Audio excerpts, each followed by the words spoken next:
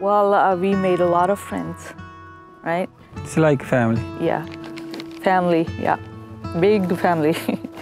Your team understand you as a human, what ability you have, what you can do. I actually think I'm a little spoiled.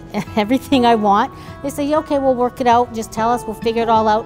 It's like when I have a trainee, it's like, well, I have to be home at this time. Okay, sure, no problem. Literally every single person I talk to is 100% completely supportive.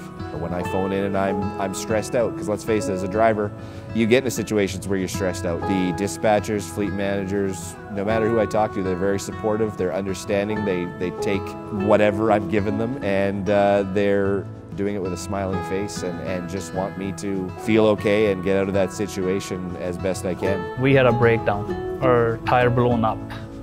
So like Gil was driving, we just gave them one call. Everything fixed up in 3 hours. And we were in States, so that's amazing. I was really surprised at their hands-on approach and how open they are with talking about it, and how they're willing, like doors open.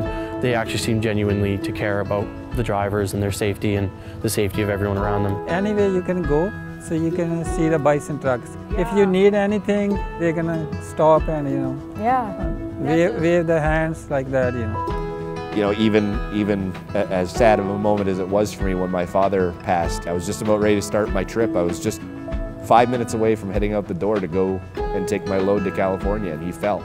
And I got the phone call, and immediately it was like, you give us a call when you're ready to go.